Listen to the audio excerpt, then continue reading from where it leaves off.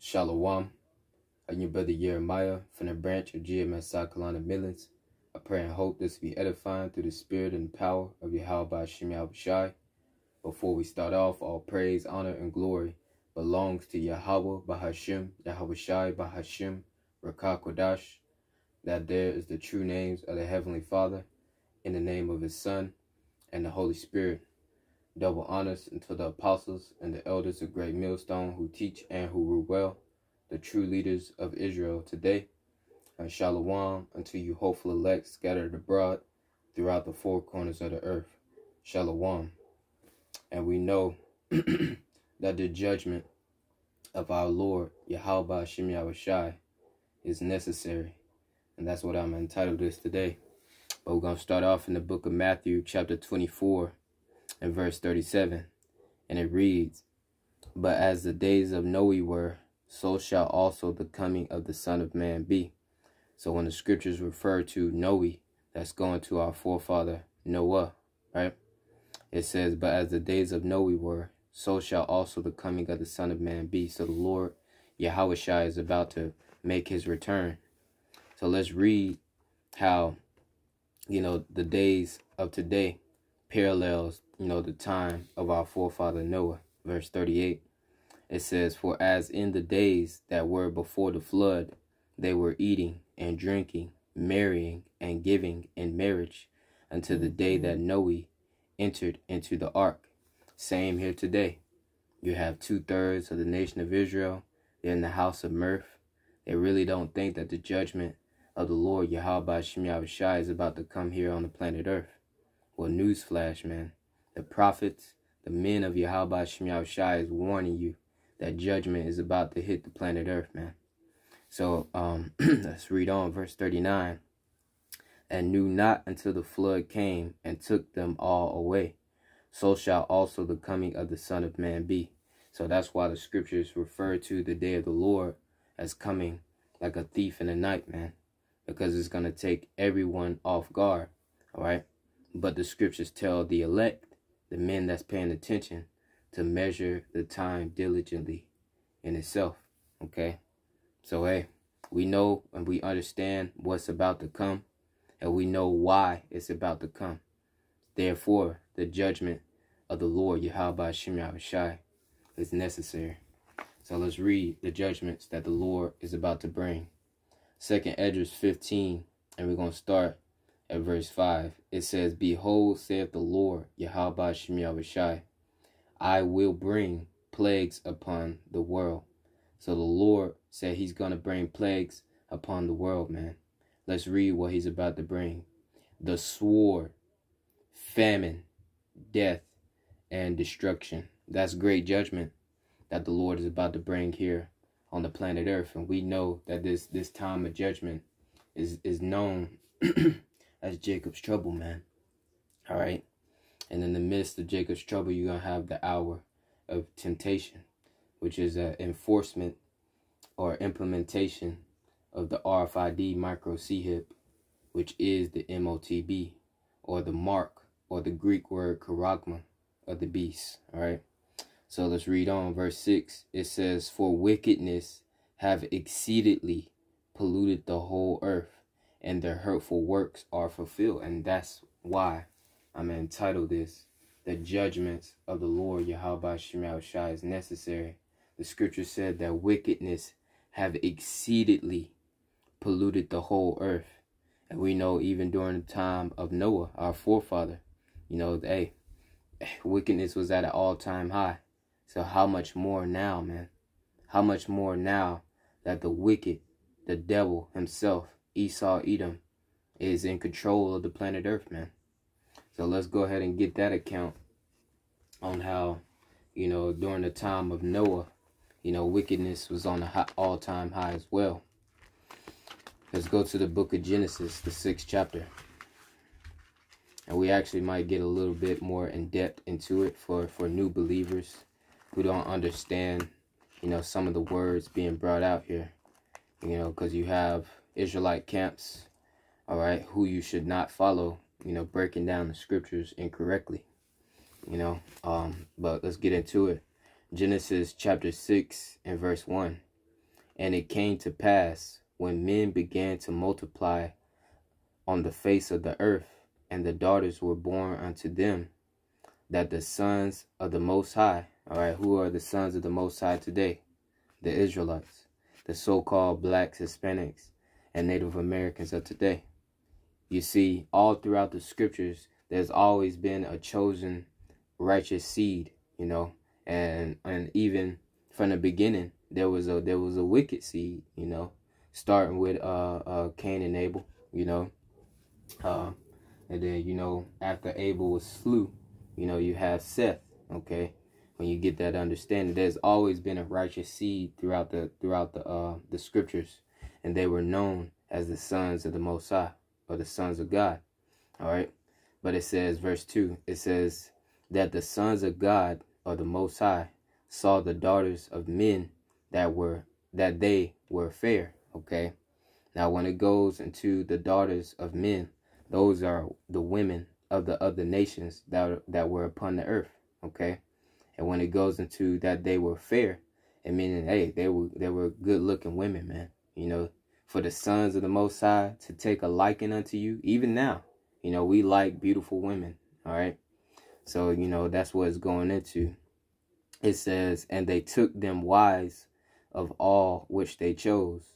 Verse 3, and the Lord Yahawashi said, my spirit shall not always strive with man, for that he also is flesh, yet his days shall be 120 years. Okay, so that's when, you know, our time upon the earth started to dwindle. Okay, even unto now, you know, to now you might get a solid 80, 70 years, you know, if you're lucky, you know.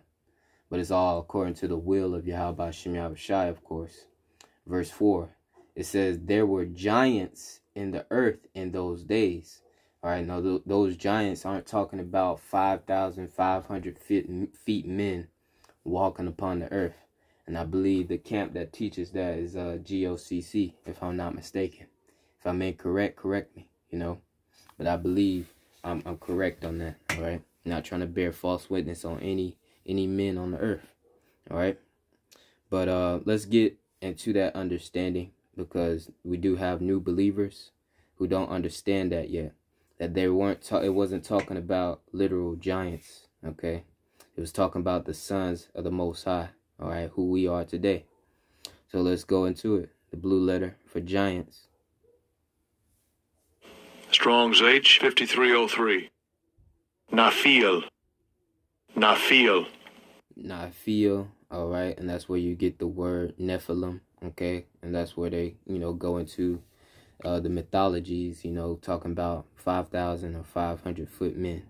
But let's go to the Hebrew Chaldee lexicon. Let's tap here, right here, because the understanding is there. You know, you just have to do the research.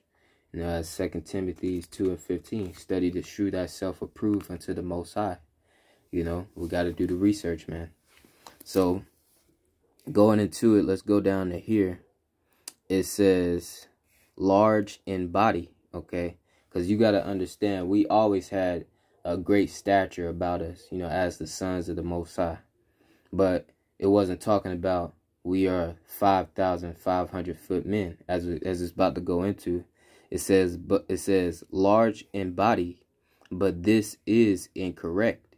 For it means excellent, noble, skillful, all right? So that's what it meant by giants or Nephilim, all right? We were noble, we were skillful, okay, and excellent, man.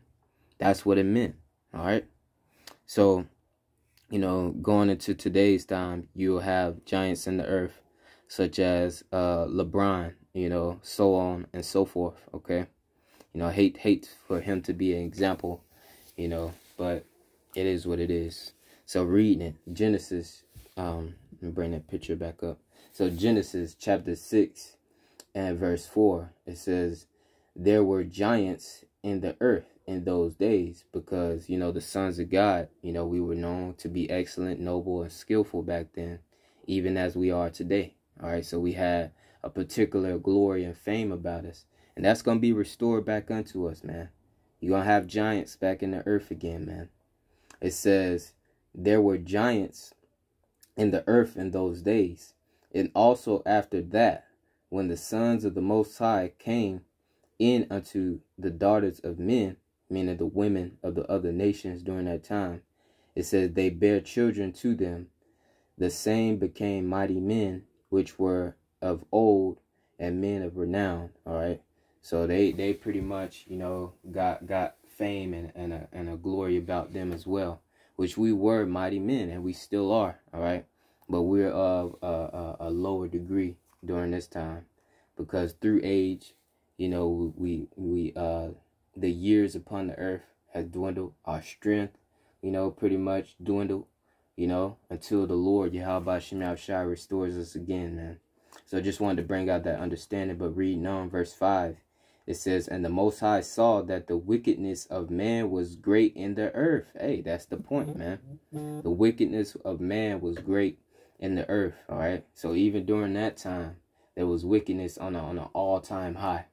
How much more now, as we read in 2 Esdras 15 and 5 or 6, wickedness have exceedingly polluted the whole earth. So that's why the judgment of the Lord is necessary.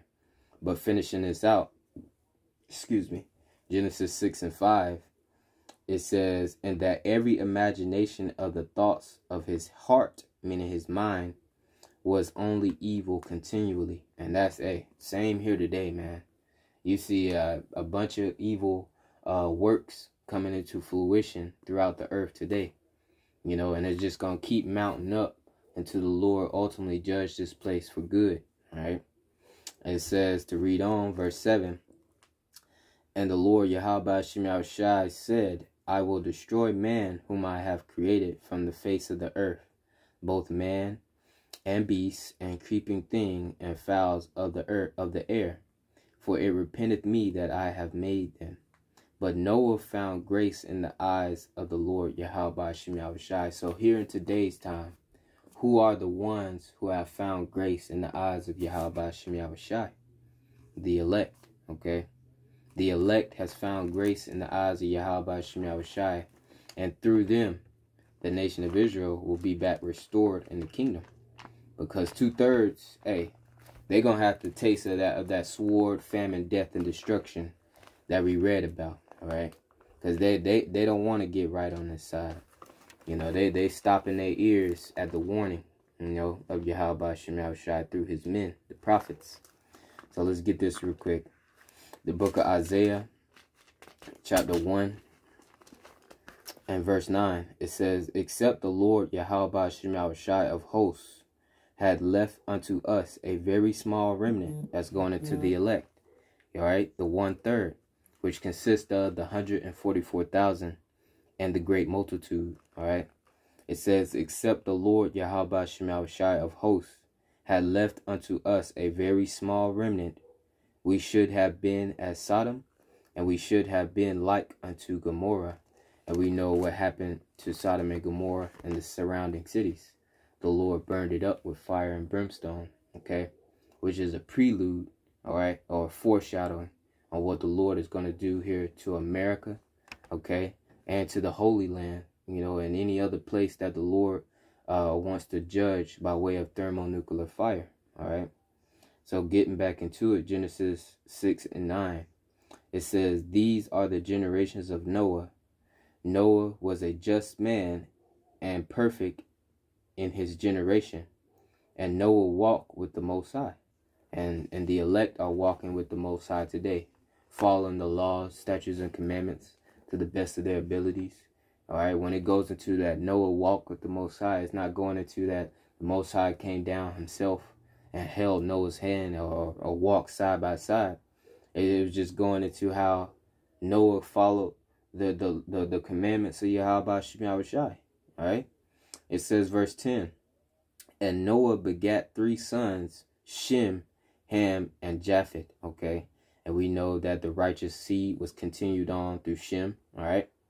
And it says, which, you know, those small heads, they try to call themselves Semitic. All right. But, you know, the real name is Shem. Okay. But verse 11, it says, the earth also was corrupt before the Most High, and the earth was filled with violence, Salakia. Hey, and that's here today.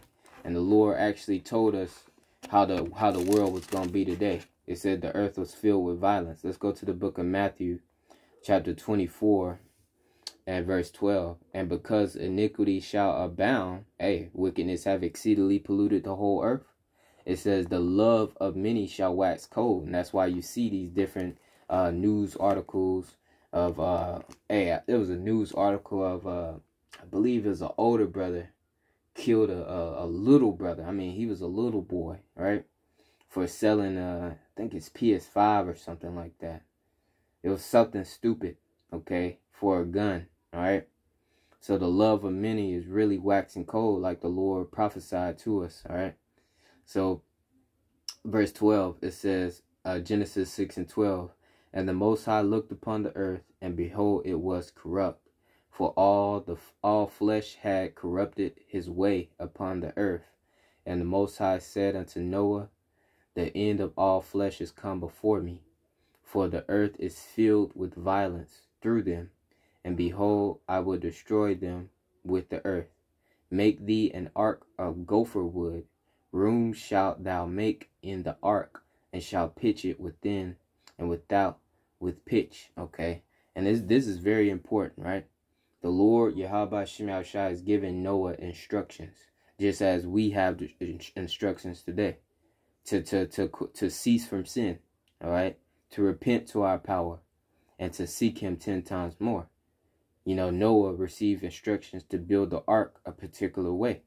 Remember, there's no other way to get into the kingdom of the Most High but through the straight gate, okay? And that way, you know, we're following Yahawashi to get to the kingdom. And excuse me, let me pause it real quick. My son called. All right, Salakia, we back at it. You know, just had to check on my son, right?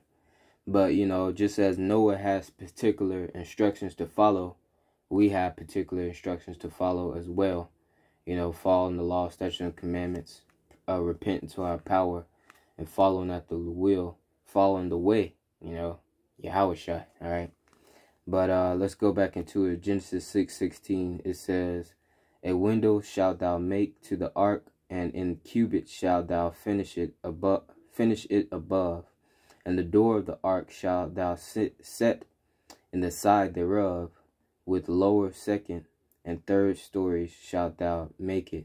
Verse 17, and behold, I, even I, do bring a flood of waters upon the earth, to destroy all flesh wherein is the breath of life from under heaven, and everything that is in the earth shall die.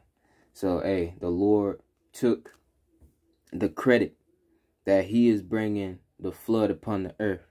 And the Lord told us today that He is bringing, hey, the lake of fire, man. He's bringing that fire, all right? The great judgment that's about to befall the planet Earth, and all the other judgments that the Lord will bring. So we're going to get back into Genesis, 2nd Esdras 15, and we'll start at verse 6 again. It says, for wickedness have exceedingly polluted the whole earth, and their hurtful works are fulfilled.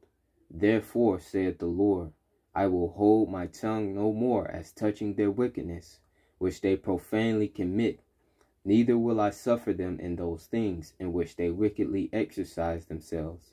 Behold, the innocent and the righteous blood crieth unto me, all the saints that have passed away in this truth. And we know, according to the Most High, you know, Revelation 14 and 13, their works do follow them, right?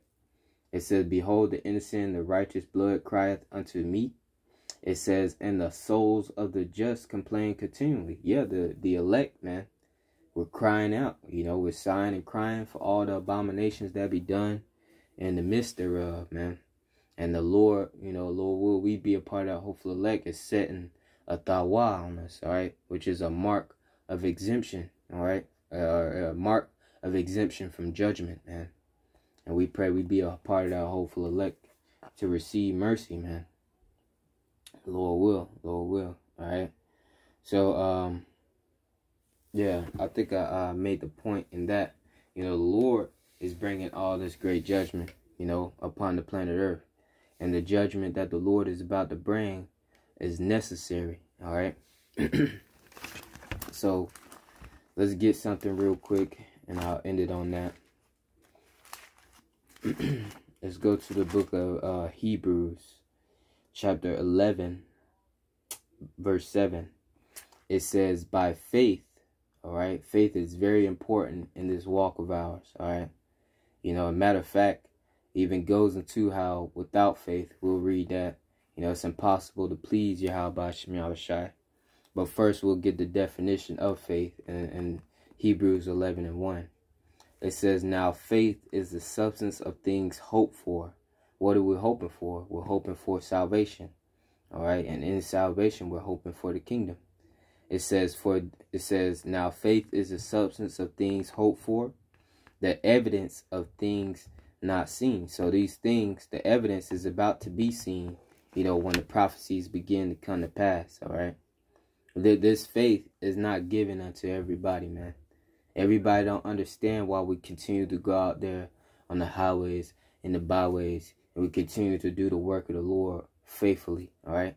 Because they don't have faith, all right? Their hope and their faith is in things that are seen. They're carnal. But we are spiritual, man. But, verse 6, but without faith it is impossible to please him. Who are we trying to please? The Heavenly Father.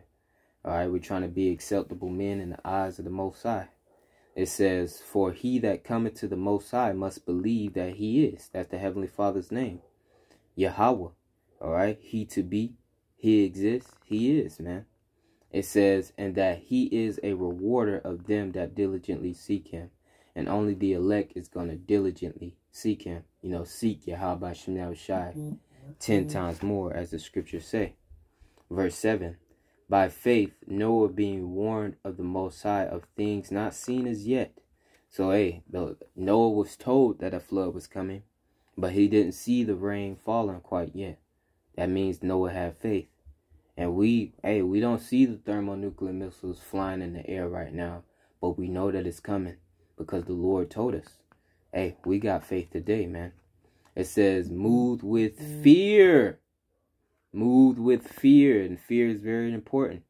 The beginning of knowledge, matter of fact, Proverbs 1:7.